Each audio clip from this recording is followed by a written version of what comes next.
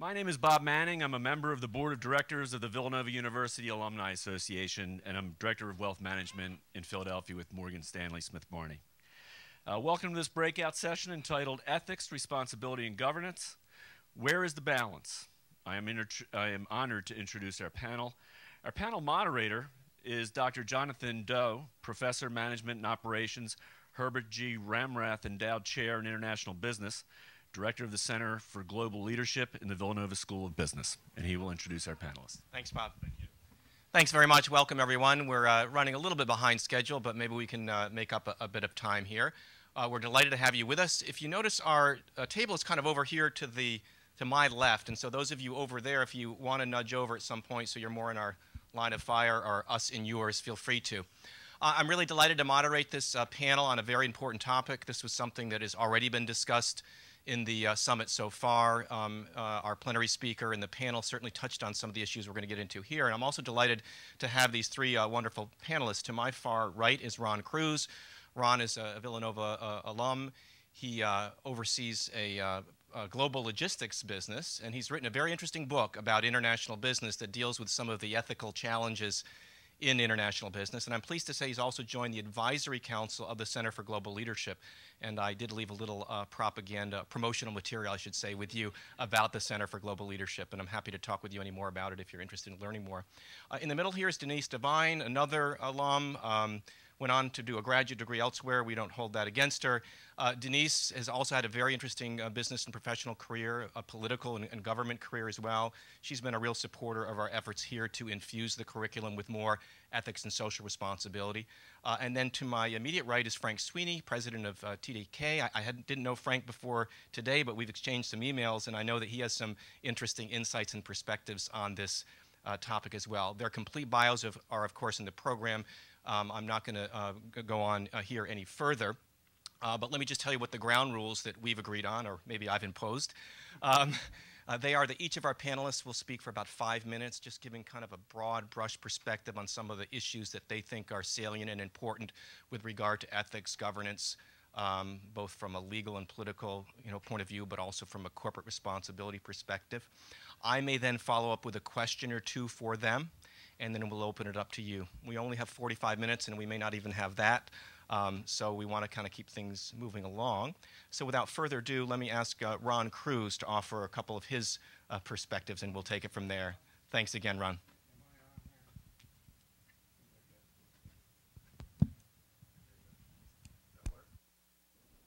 Okay.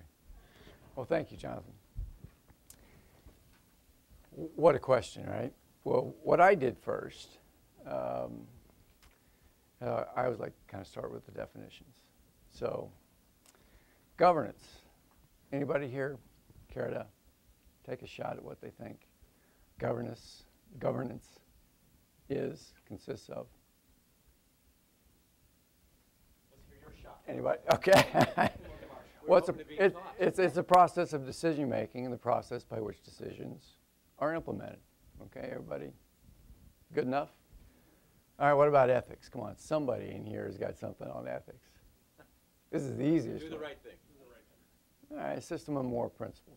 Very good, very good. I like you. You're going to get called on a lot. It's the first time I've ever been.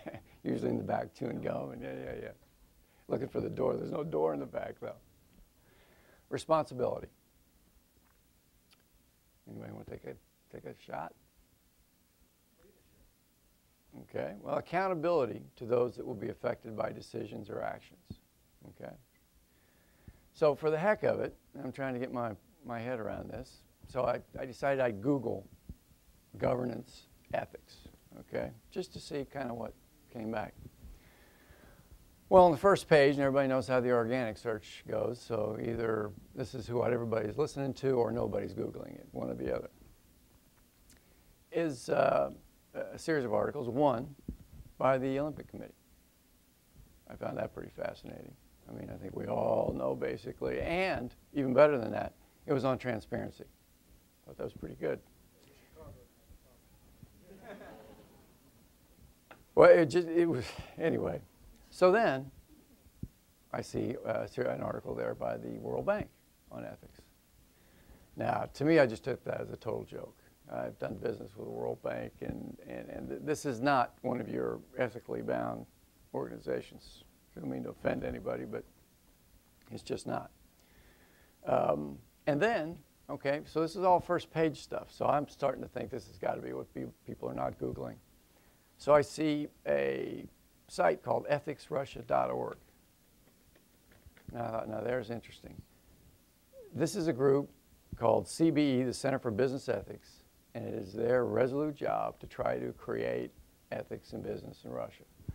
And I kind of thought, now you know what? Now there is a, talk about the unclimbable hill, the insurmountable obstacle.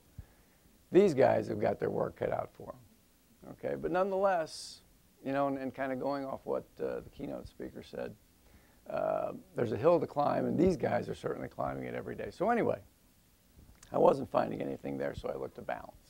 Okay, so the key part of what makes this question tough, I think, is how do you find balance? The other things unto themselves are easy to find, pretty easy to comprehend, and then I was thinking about balance. Well, as I looked into it, very much the problem with balance is it's an eye of the beholder issue. The issues, and there's so many different issues, social, political, you name it. And with this eye of the beholder issue, for instance, if you were to ask, say, you know, what is the level of corporate ethics? If you ask somebody from Greenpeace, say, they're going to say, well, there's almost nil. On the other hand, if you turn and you ask Bernie Madoff, he's probably going to say, you know, I find most corporations to be pretty ethical. So you've got an eye of the beholder issue here. And to give you an idea of what would happen, I mean, for instance, if we were to bring up in this small group and in this forum, if we were just to bring up abortion, that very socially, politically charged subject, we could probably get a real ruckus going in about 5 minutes in here. So you've got everybody coming from different, so how do you find balance, okay? The other thing I found is perception's reality. PR is a big part of what, unfortunately, what people call ethics and finding balance, okay? Those that have done little have been very praised if you look through the media, if you actually search this out. And on the other hand, those that have been vilified in the past actually now today are some of the front runners in their industries and on their socially or political issues. So you've got balance. Balance is contextual, it's complex, it's relative, okay?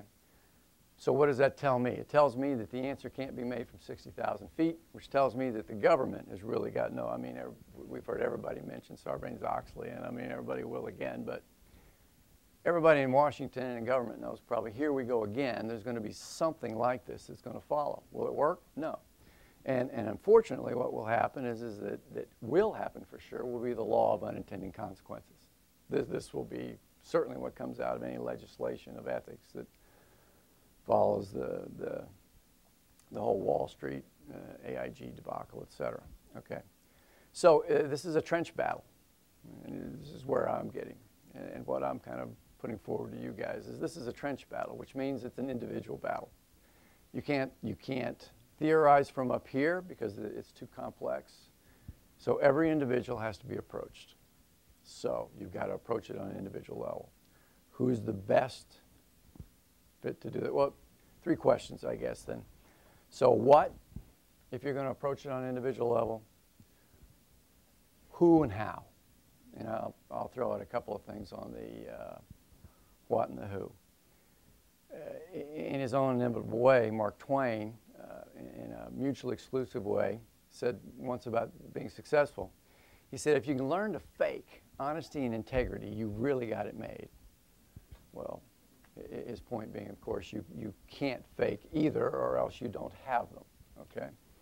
So honesty and integrity, I think, by the research that I did, have got to be cornerstones of this. And then 2 other things that I'll throw out that I think have to be a part of this, of the what. One is responsiveness. It's not a perfect world. People make mistakes. You've got to be able to change your mind. You've got to be able to make a mistake and correct it. And at whatever scale you're operating on, macro or micro, this is part of something that everyone needs to learn because you will make mistakes. And it's funny, Jonathan, I mentioned it very briefly earlier, but the fourth thing I would throw out there would be open-mindedness. You have to hear, you have to know the other side. Part of, and I think a big part of finding balance, whatever that might be and whatever this group might get to, but balance is understanding no matter where you're coming from. If you're a Bernie Madoff or you're a Greenpeace, you've got to hear and understand the other side of the issue. The who, well, second to parents, and of course we all know it all starts with parenting if you're on an individual level, but who is in the best place to actually get to individuals and well, it's educators, okay? So the front lines of this to me are the parents and even probably even more so the educators. And I'll tell you, and I'll finish with one short story about what educators can do. And I apologize if anybody are smokers, but I don't know what you know what our elementary schools are doing about smoking. It's been very effective where we live. My 3 boys are Nazis about smoking, okay? I mean, they actually, when they were younger, they actually looked at it like there was actually something wrong with the person. As they get older and they realize that, gosh, nice people smoke too, so now they've got to evaluate this and kind of come to it. But with the health things they've been taught and everything, so I've got a freshman here, I've got a 9th grader, I've got a 7th grader. All of them gone through this little cycle, and it really didn't start at home for the most part about smoking. And even my freshmen, they all are just like, they just can't understand why anybody would do it. And I see this as an example of a very simple issue of how educators can really make work and over generational time really make a difference. The last thing, and I'll go to the keynote thing, this is hard. Meaning ethics is hard, making the right decisions, and in the end what we've got to do and what the goal has got to be that I'll lay out there, we've got to teach people to make the right decision. Great, Ron, thank you for getting us off to a good start. Thanks very much, Ron. Denise.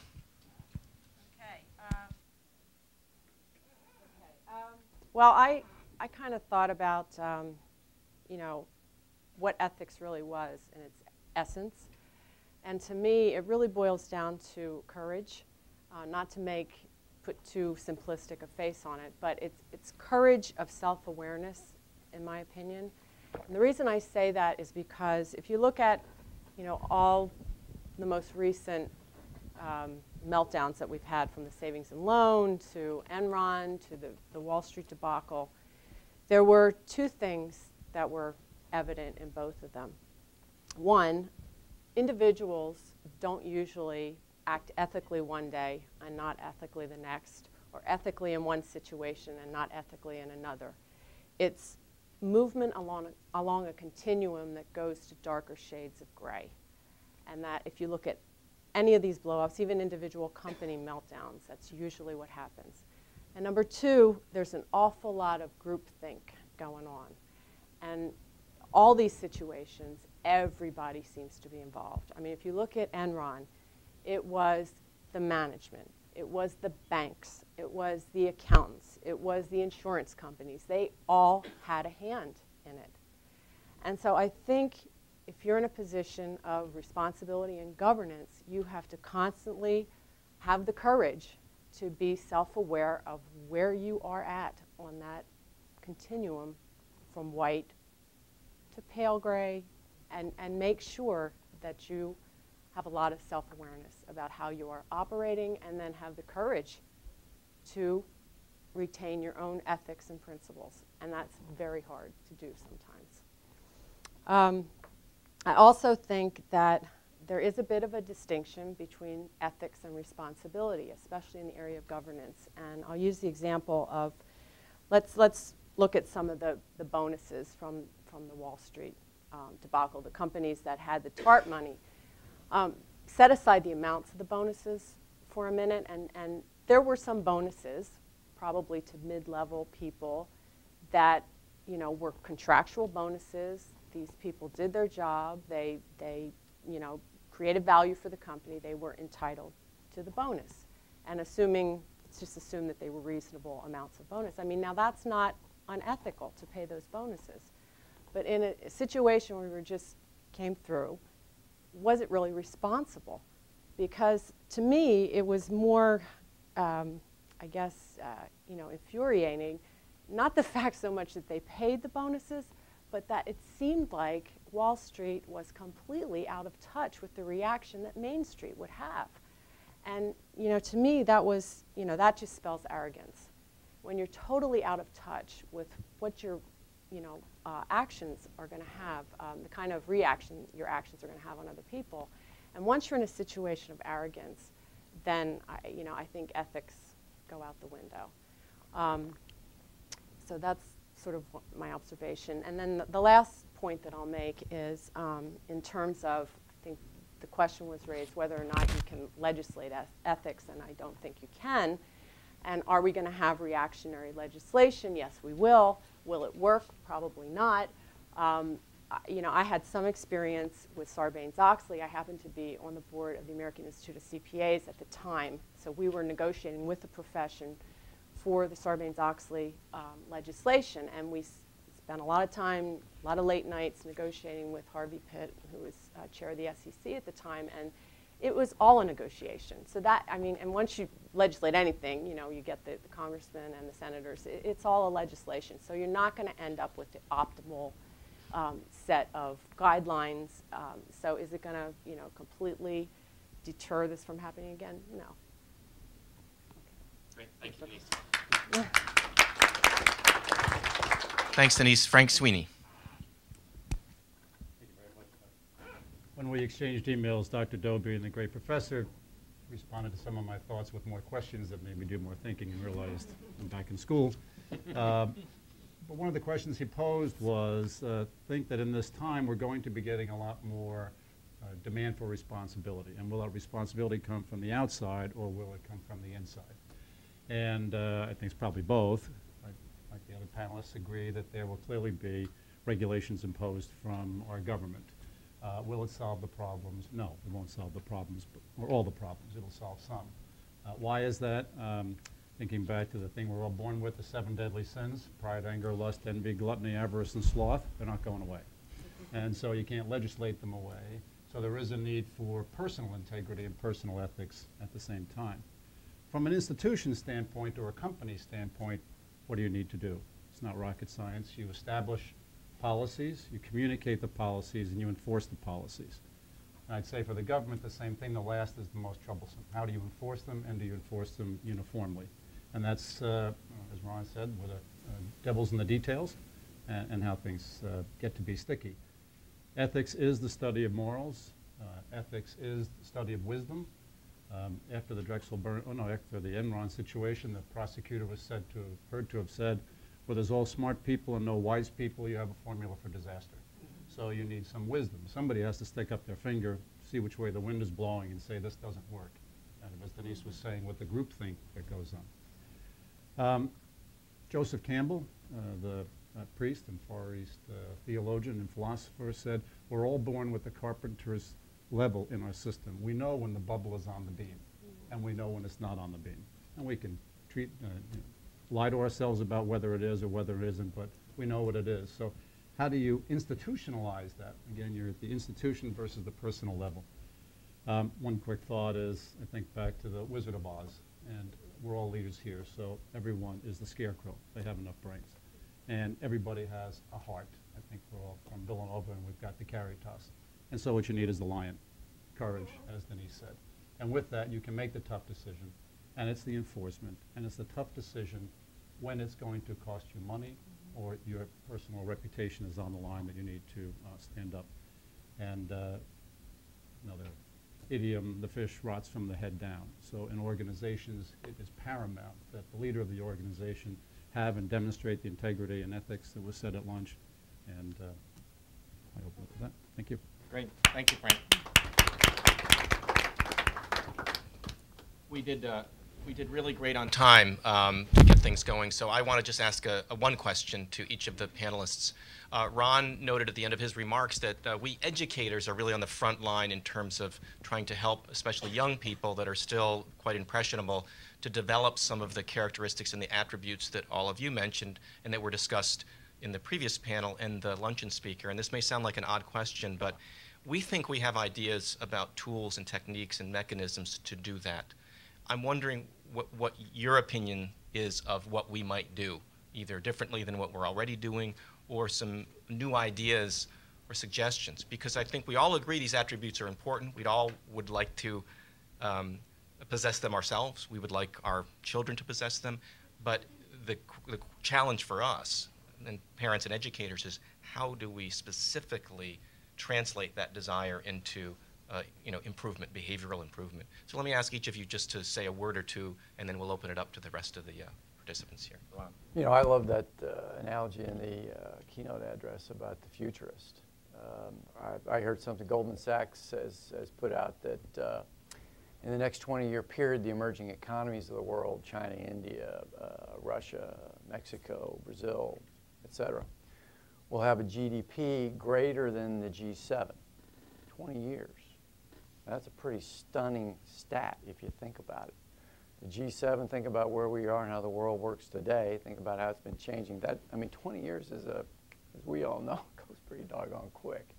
That means the kids today are going to be in a completely different world, one we can barely imagine. So I would say this idea of looking forward and what is it going to be? What have you got to be in, like with interviews and stuff, what are you going to be in 5 years? What are you going to be in 10 years? Nobody likes those questions. But to really kind of take a decent snapshot of it and look at what skills will you need in 5 or 10 years to compete in this world, what might the world look like, I think is an exercise that, again, feeding off of the speech, as it is, I think this might be the big one. This is when it's really going to warp up and we're really going to start going fast. Thanks, Ron. Denise. I think all the more reason why you have to reinforce the importance of ethical behavior. And I think especially for people starting out in their first position, where they don't have a lot of power, if they run across a situation that really is not comfortable for them, it will take a lot of courage for them to stick by their ethics.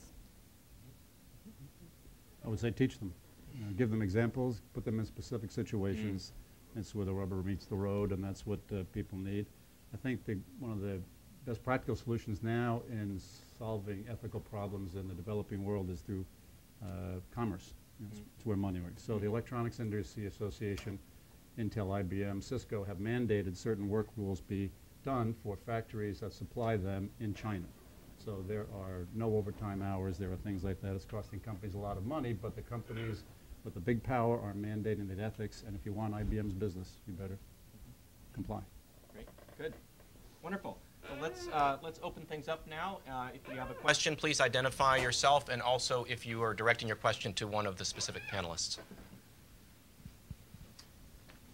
Probably speak loud enough. I'm Al Martinez-Fonts, class of 71.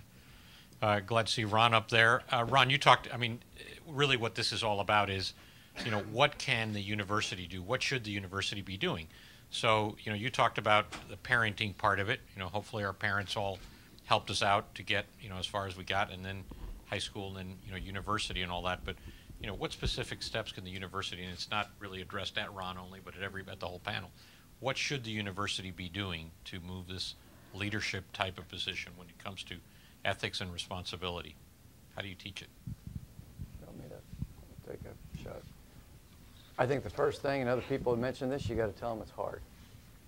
It's going to be hard, and there's no question that if those of you in the room that have been in those positions where you felt you were swimming upstream with an ethical idea or outcome, and you feel like everyone else thinks you're the one that doesn't get it,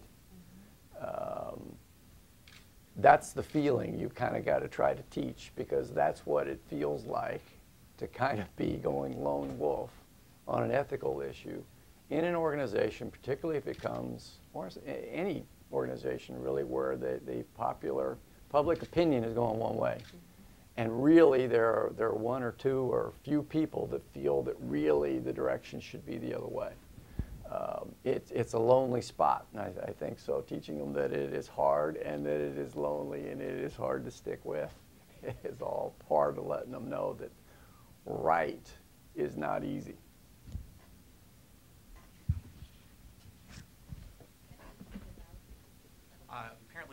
recording this, so we want your so microphone's good. posterity as well. Hi, my name is Mara Sudis, and I'm a senior, so I am the person that you guys are talking about, the person that needs to be educated about ethics.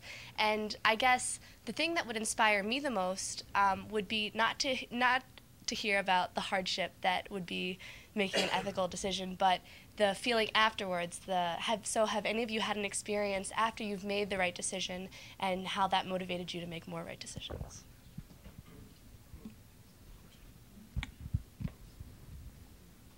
Yes, I had one where I had to terminate the president of a subsidiary who was a friend because he clearly violated the company's ethics, and received a lot of pushback from the board and other people because it would adversely cost the company a great deal of money. But I also know the whole company knew the situation and was looking at it. And so it took a long time. We did a lot of the right things along the way to help that person individually, so you use your heart to do it. But at the end, it was a decision that needed to be made for the good of the organization. You feel good and you want to do it, and I think people respect it, although it's a long battle and lonely sometimes, as Ron said.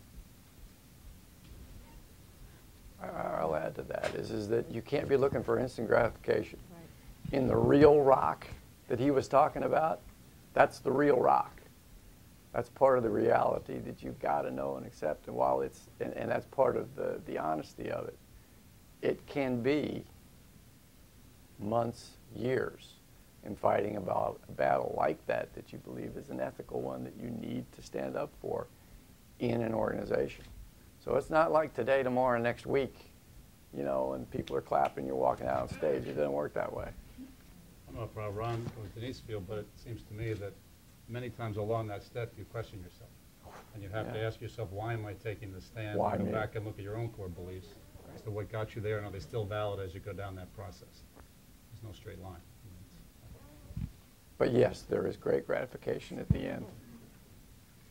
Hi, I'm Phil Portwood from the class of '73. Coincidentally, or not coincidentally, Denise and Frank and I are off in the same class. 77.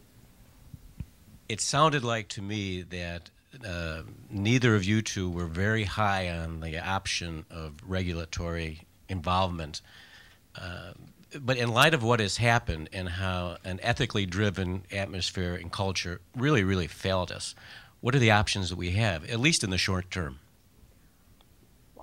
I'm not completely opposed to regulatory involvement. I just don't think I don't think we should be lulled into the complacency of thinking that more regulation will prevent this from happening again. I definitely think that there can be, you know, more safeguards put in place, more deterrence, but I don't think we should view it as a panacea.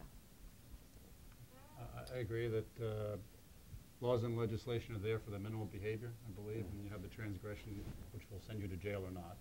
But and it's the carrot and stick. But if you're aspiring for leaders to be pulled further, you go for the higher goals. However, I think you're absolutely right. There is a role for government. It's supposed to set up a system, and it's supposed to enforce those systems so everyone else knows they can live by them. It's for society. Since we know it's going to happen, we might as well get ready for it. Mr. Niclario had a question from the floor, I believe. Yeah. Richard Niclario, class 54. We hear the word transparency, and we're using the word honesty. I believe, and to educate maybe some wisdom that I may have to implore on you, is that I think the performance of the leader is very important. Because if the leader does not take his role as being just his, and he allows to share it with the people that work for him or around him, that to me brings forth an honest leader. And something that I took after being in business for 50 years, I would always tell my help or my associates that if you see me do something wrong, you report to the next person in charge what Mr. Niclario did. And then we'll discuss it. Because sometimes I think I have a lot of integrity and I wouldn't do anything, whether it was for money or anything else, throughout my life. And it helped me guide me and the people that worked with me to say, hey, this is a good place to work. Mr. Niclario is he wants to be held accountable. As a leader, I feel that's very important. And sometimes we get ego comes into the picture, and that's sometimes when we may lose it. I'm not talking on this big governmental scale. I'm just a small guy, has 200 people work for me, still at 78. And it's very important. And I still instill those rules. It's a different business, but I think those, if you treat with yourself, within yourself, you start out honest. I don't think, unless you're doing something that you want, something greater, you don't have to give up your morals or your integrity or anything else, because usually it's only for money. That's what I like to say.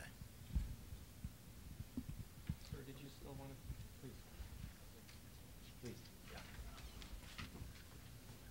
Hi, I'm Tom Klein, and I was in the class of '84. You know, companies don't always feel comfortable going out there and explicitly putting a lot of focus on things like we have good governance, we have great ethics. But, you know, as leaders, I think a lot of us are grappling with, you know, half of this country and in much of the world right now doesn't have a great impression of leaders, particularly CEOs. I mean, if you look at how CEOs are perceived, it's actually scary. So we all know great, ethical, good guys and women who are leading companies, but they're not perceived as being great and ethical and good. So as we grapple with this issue of how do we get people behind us again, and how do we get people to follow when there's such a bad impression, how do you think we can more visibly use we are ethical, we do have good governance, we are responsible more visibly, either in our own organizations or really more broadly as we're out talking about running places? I think we're in a show me time. I don't think we're getting that till we show it. So talking about it, and when I was researching this, and the number of corporations that do a lot of this, that do the PR side, and I think the world and everyone, I think everybody's getting just a little bit jaded with that. It's pretty easy. This is a media hyped world, and people know, they realize what they hear is not exactly what the real situation is, or at least they're skeptical. So I think for a 5-year period, and I hope we're in, I think the people that take that baton, and that is that it's show me. The best way out of this now is to just, you know, hunker up the oxes and start plowing and show people what business can do when it is right directed. Excuse me. I'm not a business person. I'm a psychologist, and so I'm and I'm a consumer, and I represent, I guess, the consumer group, the constituents that serves the group that composes the group called shareholders.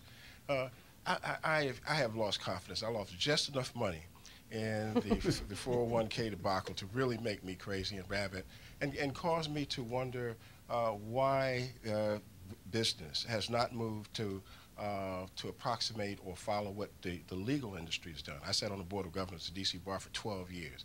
They self-govern themselves. They have set up a board of professional responsibility, and they have operationally defined the word ethics to be more to various transgressions that do not necessarily rise to the level of committing a crime, you know. But they do provide for some type of redress and or some type of relief for people who have been aggrieved by people who have done something unethically. I was shocked, you know, at Enron, when all those nice people lost their money, you know, through unethical conduct, and there was no instrument or vehicle in place for them to get their money back.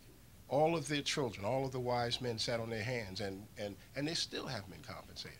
I mean, the credit default swap debacle, you know what I mean? The derivatives debacle, you know, the trading of stocks and bonds with hidden transaction fees. You know, I work for the federal government, and we have this large fund of money that is invested for us.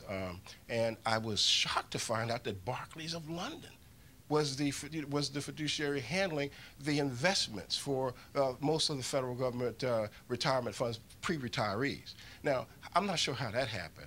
But I do know that Barclays was put in receivership, you know, along with Lloyd's, et cetera, you know. And so I'm wondering, you know, exactly who is watching the door And will business rise to the level? And will Villanova teach courses on ethics that operationally defines and advocates for the institutionalization of boards of professional responsibility that have teeth and that can bring about some type of redress and relief for us little people?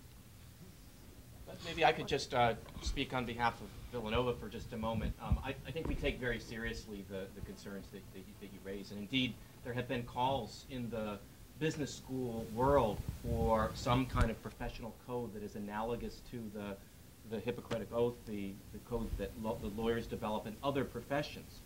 And so there's a lot of discussions around that, number one. Number two, in terms of our own classroom teaching, we're very committed to bringing these issues to the fore, and as was suggested here, using role-play simulations and other real-world circumstances to help our students understand the consequences of their action. But I wonder if Frank might respond to the question as well. Frank has a legal background in addition to a business background, and I wonder if you have ever thought about, Frank, the potential of taking some of the codes and self-governing practices from the legal world and whether that would work in the business world.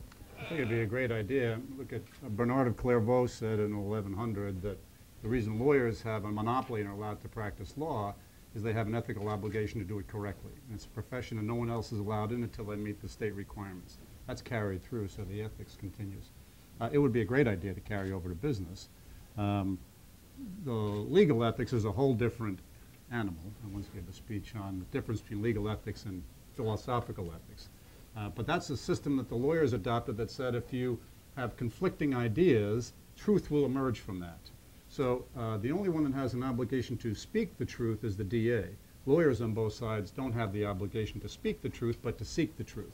And it came out, what shocked me was I went to an employment law, and the premise was I represent people in an employment law situation. Everyone knows employment lawyers lie. If I don't lie, I'm not being ethical to my client because I haven't advocated for him to the best extent he's entitled to. And that was the ultimate result, actually. It threw me crazy because that's the legal system. For business purposes, I think it would be a great idea to do it. But honestly, I think there's a lot of laws out there that are not being enforced. And it takes the courage and the enforcement to do the securities litigation, to have the securities companies and boards come down and affect that, to have people talk about violations of ethics and terminate people that don't do it. Whether you can get the money back to the individual who's hurt, I've been hurt, you've been hurt, I'm not sure that's there, but there, one sense is there's not a commitment on behalf of society to enforce things that are already existing. Denise, I'm sorry, you had a comment as well. I do have a comment. I also think it's not only just the, maybe the code of ethics or whatever in the business world analogous to attorneys or CPAs have a code of ethics as well. But I also think that there could be a lot of improvement to board culture. A lot of boards are insular. There's a lot of boards that are filled with a lot of CEO types from similar sized organizations that all approach things with this similar backgrounds and mindset. And I go back to what you were saying. I mean, if you get someone on a board who owns their own business, who has their own money on the line, who has to deal with their employees much more directly sometimes, I think you get a different mindset. And it just adds more to the mix, I think, because you definitely can change the way a board operates based on, infusing some diversity. And when I say diversity, I mean all kinds of diversity. I think it's important. I think we might have time for one or two more questions. Al Clay, class of '79. I guess it's not really a question, but a comment. I spent an awful lot of time on this subject, and I don't mean to criticize the topic, but I think part of the issue that we face is in the wording of this topic, where it's asking for balance between governance and ethics. And it reminds me of a time about 10 years ago or so when someone pointed at me and screamed that I was too Catholic to be successful. And I took as my mantra from that day forward, particularly to prove that there was no such thing. And I think what we need to do is, I hate to use this management paradigm. We need to think a little bit more about this is not in conflict. Ethical management is good management, is responsibility. It's not so much of a balance, but to raise the level of our thinking to the point where we see it is all, it's not in conflict, it's in confluence. Yes, sir. Jack Quinlan, class of '54, along with Richard. Where are you, Rich? I like to just build on what Al said. I came from a DuPont culture, and I always said to people there were only two ways to get fired at DuPont. One was to be unsafe. Safety was first. And equally important, ethics. If you were unethical in DuPont, you were gone. It didn't matter what job you had. To me, it's an environment that you have to teach. You have, as leaders, looking at it from the leader's viewpoint, we have to create and maintain an environment that values ethics. And you can't do that hit or miss. And we heard that at lunch today. And I just offer the thought that it's a culture, it's an environment. You're either in an ethical environment, you can't turn it on, you can't turn it off. It's either you have it or you don't have it. And I just leave it with one other thought that my father told me 50 years ago when I got my first promotion at DuPont from lowest level clerk to the next lowest level clerk. And he said, don't ever forget, the further up the pole the monkey goes, the more his ass shows. That is a very real statement, believe me. And I've used that with my boys who are in various management positions, and I used it with the chairman of DuPont, who was a friend of mine when he was made chairman. I told him that, and he looked at me strangely, and I said, Ed, don't forget it, you know. And he told me later, you know, it's the best advice I ever had. And I think we need to remind people of that, because you're seeing it all, you see it today, and all the business culture things you're reading about, everything else. Further up the pole the monkey goes, the more his ass shows.